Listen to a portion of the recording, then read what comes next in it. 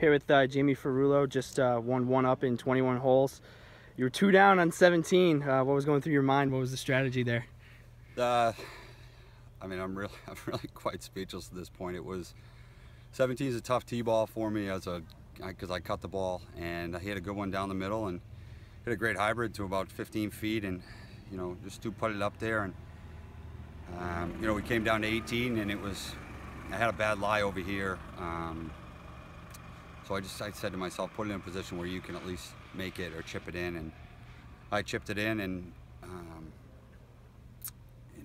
John played really well all day.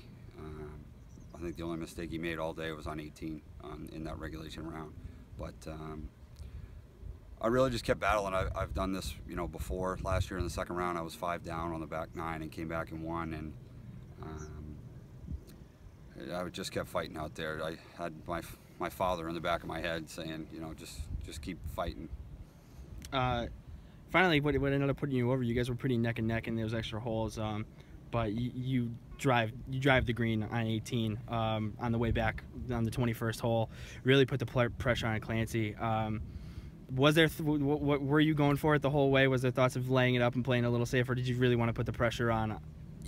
There was some thought, but I hadn't been hitting a lot of unbelievable wedge shots today, so I just I said might as well go for it, and worst thing that happens is I'm gonna hit it long. But I started it at probably the 10th and hit a big cut in there, and just happened to be in good position, and I just tried to get it down there. I was really trying to make it, but it's not good when kind of last thought is don't hit it way by. So I left it a little short, but left myself in a good position to make that putt.